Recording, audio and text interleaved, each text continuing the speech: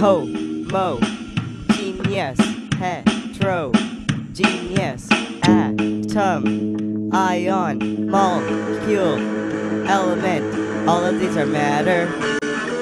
That's what we're going to teach you. The classification of matter. The matter BOP. Homogeneous is one phase. Heterogeneous is four phase. All part of the system. The matter BOP. Heterogeneous because it's more than one phase. It's made up of mechanical mixtures with two or more substances. Anything studied in a given situation is known as a system. The matter BOP. Homogeneous is amazing. It's a constant composition, or it can be variable. The matter BOP.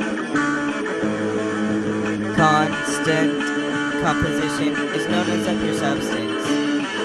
It will have unchanging uniform properties. A pure substance can be known by element or a compound. They're very important.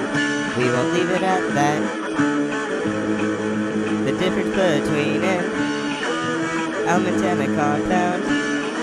An element has one atom, and a compound has more. Homo mixtures of variable composition, known as a solution with uniform unchanging physical things. Good, good.